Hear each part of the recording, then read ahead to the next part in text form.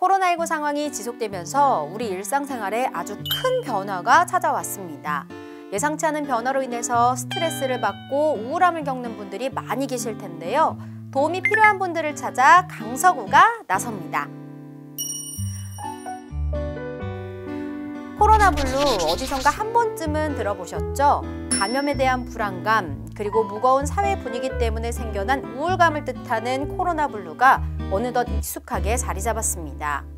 연이은 거리두기와 멈춤에 지치신 분들 모두가 힘을 낼 수 있도록 강서구 정신건강복지센터가 심리상담을 진행합니다. 강서구 정신건강복지센터에서는 우선적으로 코로나19로 인해 자가격리 중인 분들에게 문자를 발송해 드리는데요. 문자를 보시고 상담을 원하시면 이 번호로 연락주세요. 담당 전문 요원분들이 친절하고 편안하게 상담을 해드리고 필요하다면 정신의료기관의 연계도 도와드리고 있습니다.